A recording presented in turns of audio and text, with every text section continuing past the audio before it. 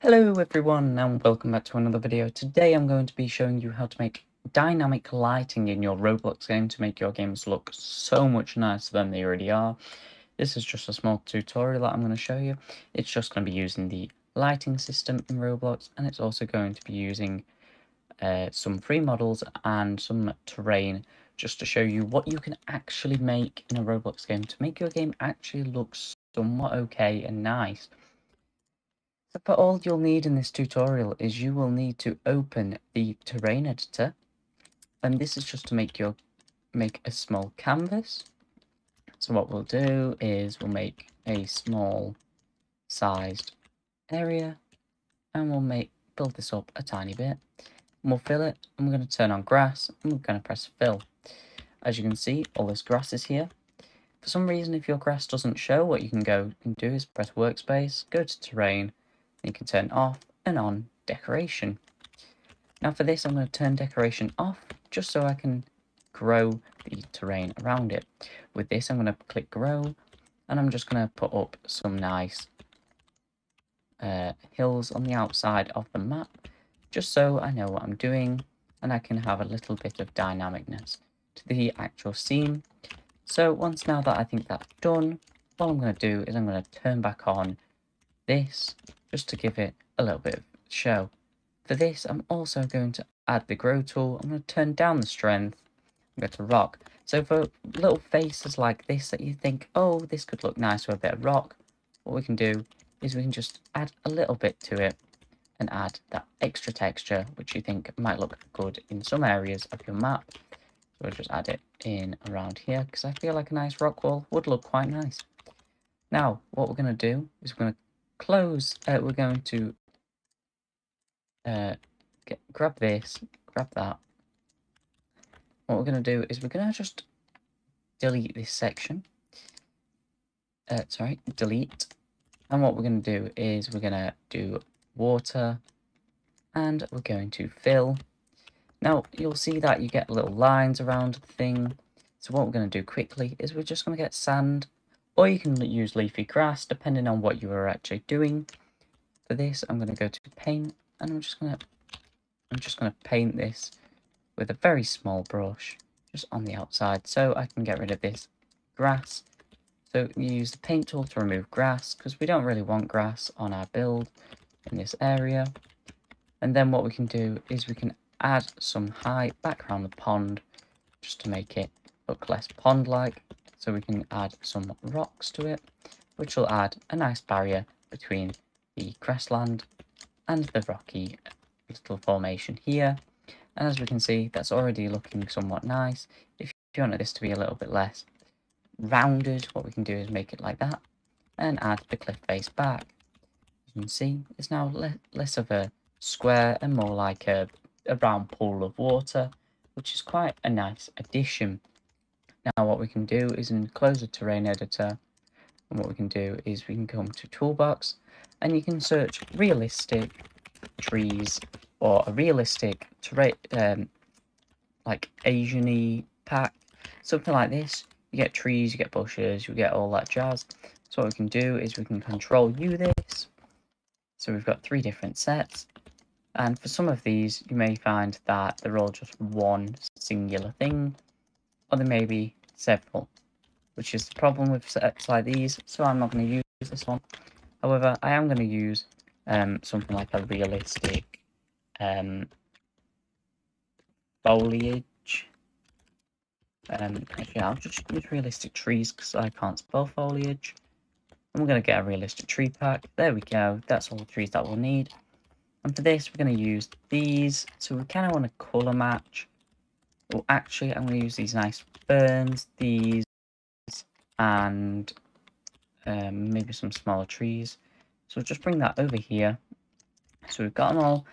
For this, I'm going to size them down because I feel like they're a little bit too big for my pack that I'm using for the terrain area. And then I'm going to place these around the map where I feel that these would fit very nicely. So I'd add a tree here. And you want to get the correct shade locations as well. And size your trees. Sizing trees is really important because it actually adds the aspect that it's somewhat of a real forest, or that it's actually going to make sense to the build that you're doing. You don't want to add too many trees, too little trees. You want it to be just right, where you get somewhat of a nice view, and it's actually a nice place that you'd want to visit in real life. That's what the aim is to make it look somewhat realistic, to the point where you feel that the environment around you that's actually somewhat half decent. And we're going to have some of these more smaller trees. So that obviously we've got this variance between the tree types. We want variety. Variety is always good. And this is great for a small starting area. And as you can see, that's all perfect. And if we wanted, we can delete all of the other assets packs that we are not using. Then what we can do is we can come here. This is quite a nice little area. So what we can do is just delete all these useless things that we don't want. We can add a nice atmosphere quickly in open properties. We can add an atmosphere of what we want. So I say an offset of around that, with small density. We can add some sun rays to add a nice effect. We don't want too higher intensity, but we do want these to be quite high with a low amount of intensity also. Then we can come to terrain and we can open clouds. We can add clouds into the game. And for this, I feel like a little bit of cover is nice with quality, just to give it that extra vibe. And then we can move the sun, because we don't want the sun to be where it is, because we think the sun sucks.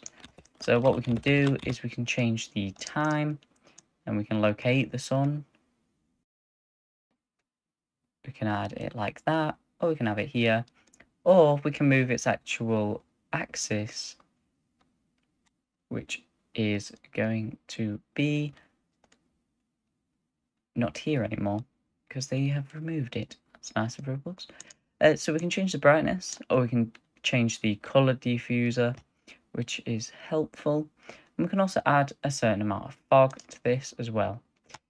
So for this, I'm going to move the actual sun again. So I'm going to change, here, geographical latitude. And we're going to add it so it's facing there. So you've got that sunlight. We can even change the time of that slightly so it's a little bit nicer.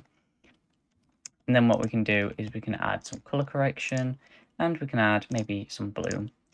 Bloom's important, however we don't want a really high intensity of it. And color correction, we can change this to be a little bit nicer of a color. If you want like a warmer kind of day feel, then you definitely got that.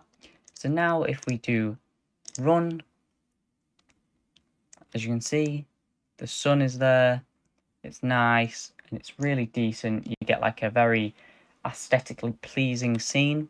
I think this is the best way to do your color lighting and your different perceptions. So obviously we've got the nice clouds, we've got the sunlight, the dynamic. So when a cloud goes in front of the sun rays will stop reflecting onto the ground and will reflect off of whatever the clouds are that are forming in front of the sun.